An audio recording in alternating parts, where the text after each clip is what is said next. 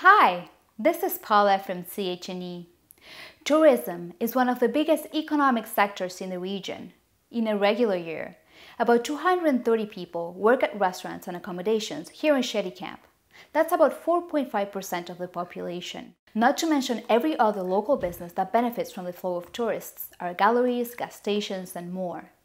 Because of the pandemic, this year will be different. Destination Cape Breton is expecting about 75% fewer visitors this year. We caught up with a local restaurant owner to see how his business is coping. Later on in the segment, we have an interview with Terry Smith, CEO of Destination Cape Breton. We start with the owner of Le Gabriel, telling us how his restaurant has been affected by COVID-19. Okay, sir. Billy Doucet and his wife Brenda Lee bought Le Gabriel in 2007. Since then, the family business has been booming, attracting an average of 300 people per night in the summer and fall. But this year, COVID-19 is keeping people away from restaurants. Our business in Canada, restaurants on the eastern side here, Nova Scotia, we rely on everybody all through Canada. But the big ones, the big business that come down is Ontario and Quebec.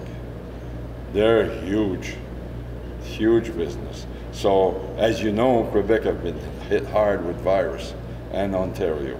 So by the time they're clear, it could be August, September. So, you know, but we will get our locals. Our locals, they're good for us, especially September, October, when they can relax and move around. We get a lot of locals. You know, they're great for us. So hopefully, they'll pull the load, hopefully. Any idea on the numbers? The numbers? This year, if you can average 50 a night, you'll do good. Fewer customers means fewer jobs for people in town. We're used to have, in the dead of summer, it would be about 30 employees.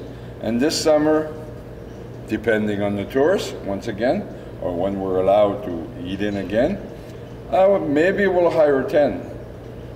It could be more, but it'll all depend if we get help from the government. But they've been good up to now.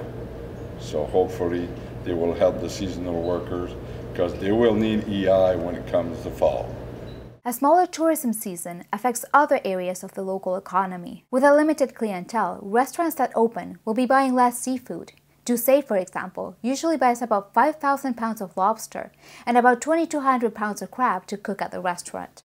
This year, he expects he will buy about 300 pounds of lobster maximum and 114 pounds of crab. It's a smaller market for the fishing industry to sell its products. After closing early on in the pandemic, the family says it's ready to try again. Le Gabriel will be reopening for delivery and takeout this weekend. Next, an interview with the CEO of Destination Cape Breton. Terry Smith gives us an overview of what the tourism season looks like in a regular year and how the industry is preparing for this unusual season. Here's our conversation. Could you tell me a little bit about what you do? So at Destination Cape Breton, we are the official destination marketing organization for Cape Breton Island. So we normally are focused on off-island marketing to try to bring visitors to the island. And as well, we do some product development work as well to work with industry partners to enhance the experience that we have to offer on the island as well. As I saw online, you do studies on the type of visitor, for example, that we get during the tourism season. Could you tell me more about that? What is the profile of the type of tourist that we receive in the island? The type of visitor we tend to get, kind of what we would say is the sweet spot in terms of most people that we get are couples that would be 45 years old and older. So they're usually empty nesters. And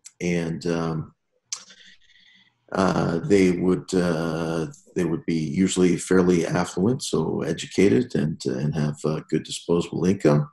And but also over the past few years, we've also been targeting millennials. So millennials, studies have shown have a strong interest in travel, and they are interested particularly in things like outdoor adventure and cultural activities.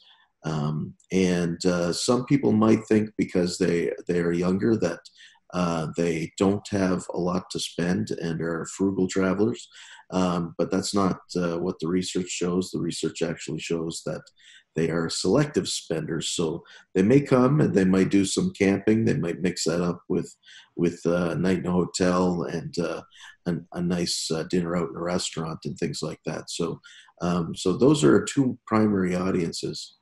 Do you think we're going to have a tourism season this year?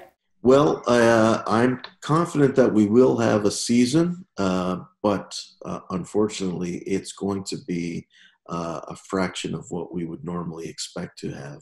But we do believe that we will be able to open up probably sometime in the summer. Initially, we'd be looking at who can open with social distancing measures in place and with disinfecting and cleaning protocols. And then hopefully that would open up a little bit after that. In terms of markets, so we would be looking at initially targeting within Nova Scotia, and then that might end up opening up to within Atlantic Canada, but it's probably going to take a little bit longer before we go back to some of our key markets like Ontario, Quebec, and the northeastern U.S. In a normal year, how many visitors do we get in the island? We don't actually have a great number of how many visitors, but it would be substantial. We actually do need more information that is dedicated to Cape Breton Island. I can tell you that last year, if you combine licensed room nights, licensed accommodation room nights, and then Airbnbs, we were just over 500,000 room nights for the whole year. So that's a pretty substantial industry. And how much are you expecting this year? That's the wild card. We don't really know what to expect. We are budgeting based on a 75% reduction in visitation, but we're also hoping that we're wrong and it might be a little bit better than that. But we'll have to wait and see. It's definitely going to be a challenging year. For the businesses that may open in the summer, what type of tourism would that be? So anything that can put social distancing measures in place. So for example, one of the things that is good for us in Cape Breton, we're probably better positioned than many areas in our region, is that we've got a really strong outdoor adventure product. So, hiking trails, or if people want to go kayaking, maybe going to the beaches, as long as you keep your distance from other people. Those sorts of things are things that can be done probably fairly safely, as long as people maintain the 6 feet apart. Other things, though, for example, like festivals and events, they will be a challenge. Gathering people together, I think there's going to be a real hesitancy among local residents to know that we're just going to throw the doors open and invite everybody in. It'll go right back to the way it was. I think it's going to take some time before we'll be able to put the measures in place, build the confidence up, so that we can gather in groups again. So those sorts of things will change. The other thing that we have, though, going for us as well, is we have the Cabot Trail. And I think that what we're going to see in the short term is the return of the road trip. And what better road trip than the Cabot Trail? So we expect that more people will be doing things like that, hopping in the car and getting away, but they'll want to know that they can do it safely. That would be in the summer. Which month would you say?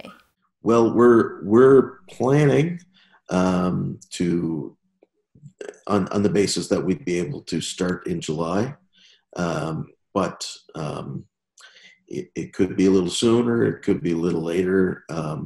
Really, that's anybody's guess right now. But if you look at the timeline of how things went in like China, for example, if we followed a similar sort of timeline for Nova Scotia, that would put us in early July to be opening up again. And all of this is dependent upon the province and the public health officials. They will be making those decisions.